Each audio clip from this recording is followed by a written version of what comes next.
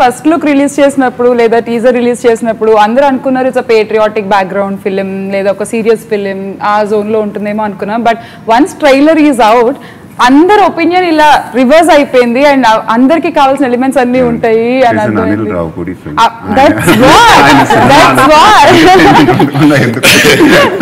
ఆ ట్రైలర్ చూసాక అసలు మొత్తం అబ్బా super hit no doubt mind block audience అనుకున్నాము. మళ్ళీ చెప్పారు ఇక్కడ మీరు చెప్పింది కరెక్ట్, ఆయన చెప్పింది correct.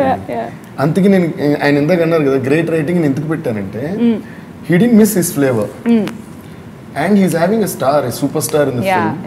So he has to deliver what people will expect out of him. Right. So it's not an easy job at all. ఒక డైరెక్టర్ కి చాలా చాలా కష్టమైన జాబ్ అండ్ అందులో మళ్ళీ ఒక రెస్పాన్సిబుల్ క్యారెక్టర్ ఉంది. అంటే ఒక రెస్పాన్సిబుల్ ఒక సోల్జర్ ఒక ఆర్మీ ఇదంటే సో అవి మళ్ళీ ఎంటర్టైన్మెంట్ ఎక్కడ తగ్గకుండా the way he wrote the script is brilliant అండి. చాలా జాగ్రత్తగా హ్యాండిల్ చేశారు. అది ఆర్మీ ఉంది, కామెడీ ఉంది, ఎమోషన్ ఉంది. సో చాలా వేరియేషన్స్ ఉంటాయి. మరి ఏదో ఆయన ఇష్టం వచ్చినట్టు తీయడానికి డైరెక్ట్ చేయడానికి లేదు. చాలా నీట్గా తీసుకెళ్ళాడు. లాస్ట్కి వచ్చేటప్పటికి అలా వెళ్తుంది రాకెట్ లాగా థమ్స్ అప్ లాగా ఉంటుంది. అనిల్ రావుపూడి గారి సినిమా కాబట్టి ఇది కామెడీ ఉంటుంది అనుకోవడానికి లేదు. కానీ ఆర్మీ మరి కామెడీ ఉంటే ఎమోషన్ ఉండదా అనుకోవడానికి లేదు. ఆర్మీ ఆఫీసర్ కదా మరి కామెడీ అంటే యాక్షన్ ఉండదా అనుకోవడానికి లేదు. అంటే everything is there but it's not like he said ఏదో ఉండాలి కదా అని పెట్టలేదండి. అది I got so inspired I really thoroughly. లేదంటే అందరికీ ఆ రోజు ఫోన్ చేసి మాట్లాడుతుంది ఇంక్లూడింగ్ విజయశాంతి మ్యామ్ కూడా. ఐ స్పోక్ అంటే ప్రతి సీన్ అంత beautifully he wrote and made it మాట. సో ఇంత బాగా కుదిరిన కథలో మాకు విజయశాంతి గారి క్యారెక్టర్ ఏంటో కన్క్లూజన్ కి రాలేకపోతున్నాం మేము. విజయశాంతి గారే చెప్పాలి అది. సో అంటే ఇట్స్ లైక్ అయ్యో కొంచెం క్లూ అంటే ఒకటి అర్థమైంది అంటే ఒక స్ట్రిక్ట్ ఆఫీసర్. ఎందుకంటే ఏది ఆఫీసర్ కాదా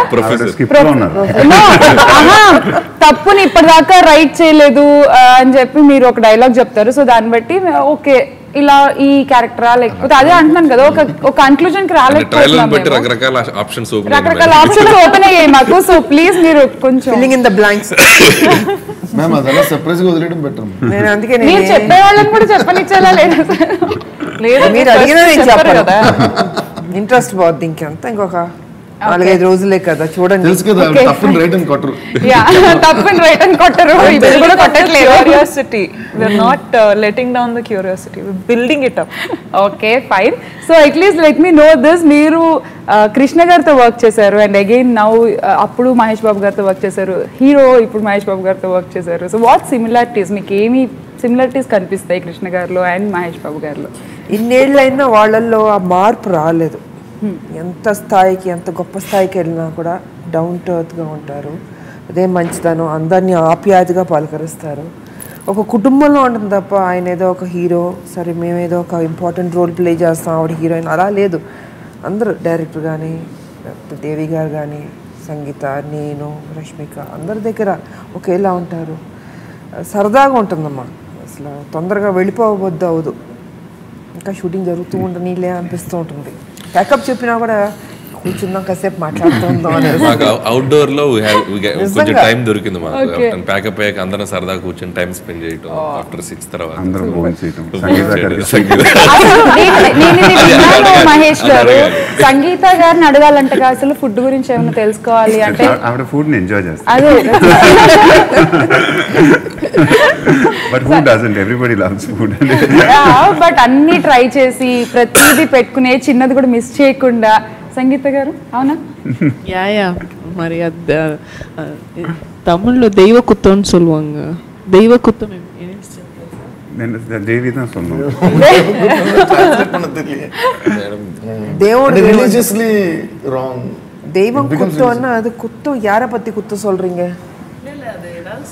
మీరు సబ్ టైటిల్స్ లేకుండా మాట్లాడుతుంటారు. దేవుడి పట్ల తప్పుగా తినే ఐటమ్స్ ని ఎప్పుడు మిస్ చేయకూడదు మనం. దేవుడు ఒక కోపడతాడు అన్నట్టు అందువల్ల నీకు சொல்ல விரும்புறது మీనింగ్ ఉంది సంగీత గారు. రెస్పెక్ట్ వచ్చింది సార్ ఫుడ్ మీద. అన్ని తినాలి తినకపోతే దైవకుత్తం. దైవకుత్తం ఓకే. సో పాపం టైప్ లో పాపం చేసిన చాలా పాపం చేసిన అని అందరు కష్టపడేది దానికే కదా. సో చక్కగా ఒక్కొక్కరికి ఒక్కొక్క ఫుడ్ ఇష్టం. అంతేనా? ఇప్పుడు డైటింగ్ చేయకూడదు, తినాలి. మిస్ చేస్తే రష్మిక అలా అయిపోతుంది. మామూలు హ్యూమర్ కాదు. సంగీత గారు కేరళలో ఒక రోజు మాకు 4:30కి అయిపోయింది షూటింగ్. పోలీస్ పర్మిషన్ లేకుండా. సో అక్కడ హోటల్ వాటర్ ఫాల్స్ వ్యూ ఉంటుంది, అదిరిపోతుంది అసలు మామూలుగా ఉంటుంది. మేమందరం కాఫీ తాగుతున్నాం. సంగీత గారును రష్మిక కిందకి వెళ్ళిపోయి రష్మిక వర్కౌట్ చేస్తుంది అక్కడ ఎక్కడో రాయి మీద. సంగీత గారేమో రాయి మీద ఫోన్ చేసుకుంటున్నాను. నెక్స్ట్ డే ఆవిడ సెట్ కదా అదే వర్కౌట్ అంతా చేస్తుంది. అమ్మాయి ఎందుకు వర్కౌట్ చేస్తుందో తెలియదు, అసలు ఏముందని వర్కౌట్ చేస్తుంది. చందగా ఎందుకు ఆ వర్కౌట్.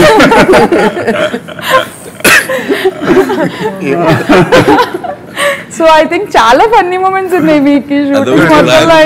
ఫుడ్ తెచ్చారు కదా, చెప్పారు కదా ఫుడ్ అయినా బాక్స్ మొత్తం భోజనం అయిపోయినాక ఇంకేమైనా స్వీట్ ఉంటే ఒక్క నిమిషం చెప్పి ఆర్పి గారు లేచి రూమ్కి వెళ్ళి తెచ్చారు. ఇంట్లో మొత్తం రూమ్ లో క్యాన్లు ఉన్నాయి స్వీట్.